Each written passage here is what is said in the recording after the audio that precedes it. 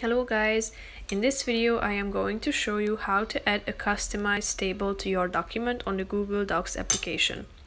But first, I just want to mention, don't forget to subscribe to my channel, because at 10,000 subscribers I am going to show you my whole YouTube revenue statistics and growth strategy, how to make money online. So let's jump into it.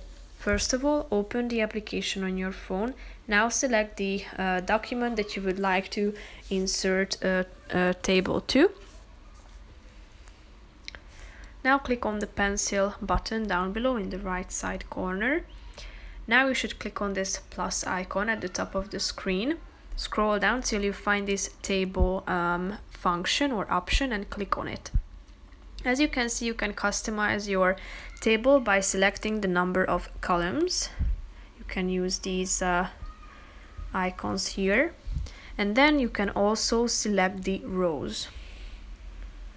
Now if you are done with adding these information and customizing your table, you can insert it by clicking on the Insert Table button down below.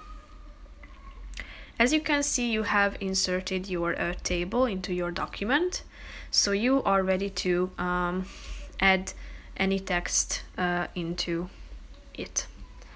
You can see how it would look like if you would print it out by clicking on this button in the upper right corner of the screen and then press the Print Layout button. So now you will see how it would look like if you would print it out. So that's pretty much it for this video. I hope you found it helpful. If you did, consider subscribing and see you in the next video. Bye bye.